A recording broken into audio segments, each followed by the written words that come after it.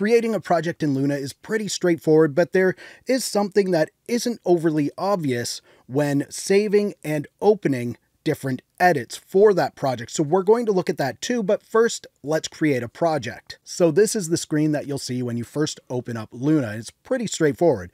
We can give it a name. So I'm going to call this. All right. And you can choose to start from a template. If you're just new to this, you probably don't have a template yet. And we'll look at that in another video. But if you already know the tempo that your song's going to be, you can enter that in here.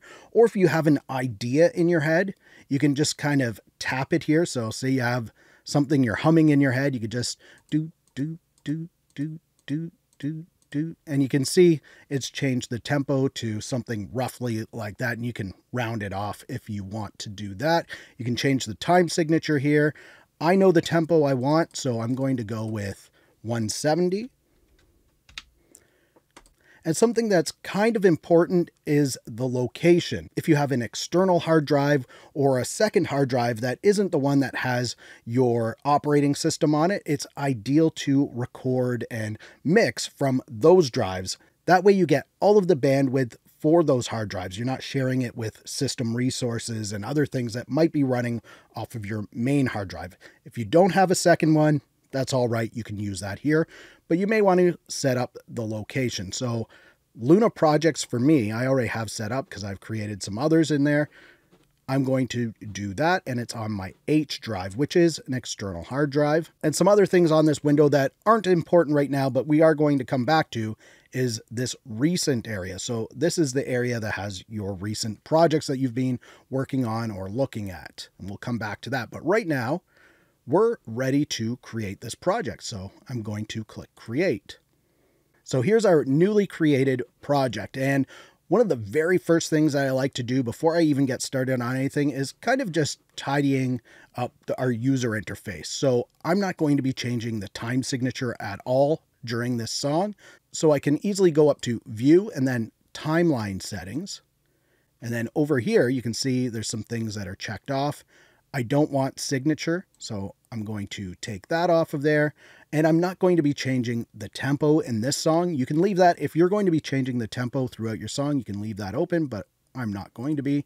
So I'll take that off of there. And that's pretty much all I'm going to tidy up for that section right now. Another thing you might want to get rid of is this side over here. It's not necessary to get rid of it, but you can go up to View and then Section and click on Browser. You can get rid of that if you want. I don't mind having it open right at the start. And you can also get rid of this section over the side here. So we go to View, Section, and we can get rid of Monitor. And that's that section over there. It's not necessary to have that open, so you may want to get rid of that right away.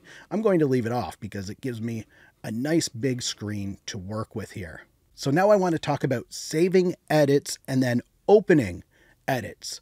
So we go up to File, and then we go to New Version. So I guess edits in Luna are called versions. So we'll click on New Version, and it's just going to ask me to name this. So I'm going to call it Static Mix.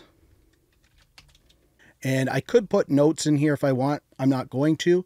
Then I'm going to click Save, and you can see now we're in the project called She Said Dance - Static Mix. So this is a new version of that project.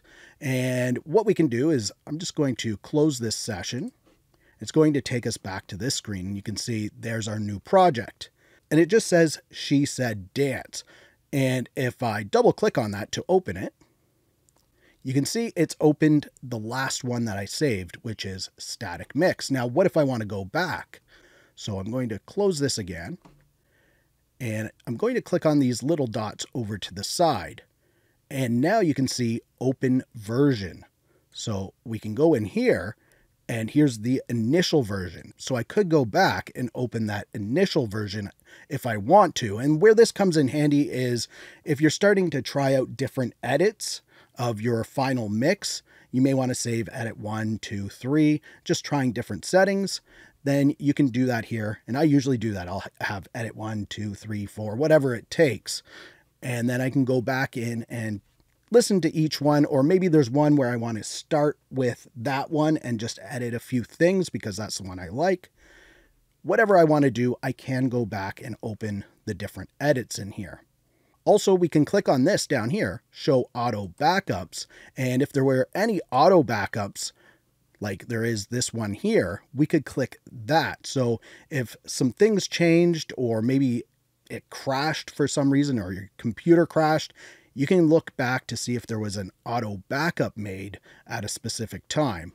So that's something you might want to be aware of, but it's easy to create and open projects in Luna. So what I'm doing in this series is I'm going to mix a song, but I have to load in the stems that I recorded on another computer and in another piece of software. So the next step in this would be importing those stems into Luna. And you can check that video out right here and continue on with more Luna videos in this series. If you like this video you just watched, please give it a thumbs up. Also subscribe to the channel for more tutorials like this. Thank you so much for watching. For Audio Tech TV, I'm Zane. Keep creating. Fist bump. Thumbs up.